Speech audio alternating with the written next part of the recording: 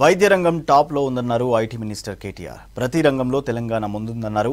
Skills, startups, academy, task, gaming, టెక్నాలజీలో హైదరాబాద్ కి మంచి గ్రోత్ ఉందన్నారు.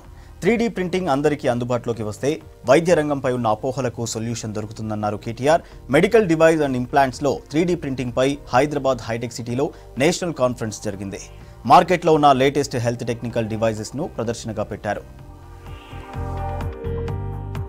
Institutions in the form of mentorship, incubations and industry connects and have raised more than 1800 crores in funding over the last 5 years. T-Works' upcoming facility of 78,000 square feet will be the nation's largest, and we shall also have a dedicated lab on 3D printing. The best of the 3D printing technology has to offer has been exhibited for you to observe and adopt. The exhibitions and products showcased are a testament to the advancements already achieved and the use of 3D printing for medical implants for more than a decade now. The 3D printing offers advanced possibilities to doctors and transform the healthcare industry for the benefit of both the patients and the surgeons. This could equally save the pharmaceutical industry millions in costs, resources and wastage.